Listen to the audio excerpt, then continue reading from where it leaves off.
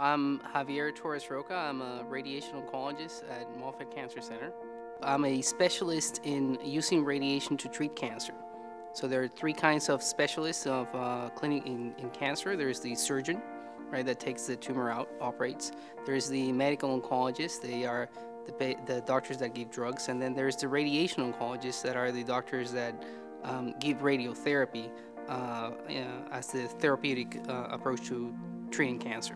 A lot of people don't know, but radiation therapy is the most commonly utilized therapeutic agent in all of cancer. Over 50% of all cancer patients receive radiation at some point of their diagnosis. So it's a very, very important therapeutic agent, and that's what I do.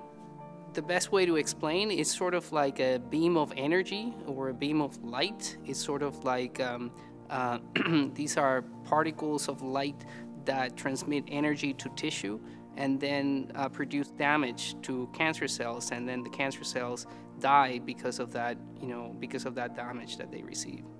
I certainly spent a lot of time doing research. I've been a physician scientist for quite some time, and I have been running a laboratory that's interested in understanding the biological routes to define response to radiation. So we actually have developed technology that allows us to predict which patients benefit from radiation more than others, allowing the personalization of radiation therapy.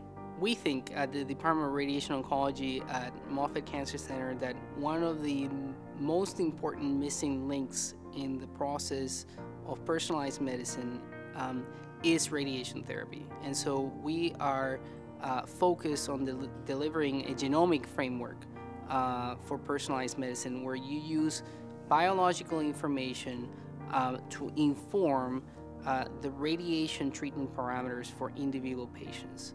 So rather than be treated like we're all the same, we're treated and recognized for our individual differences, and we account for those differences at the time of treatment delivery.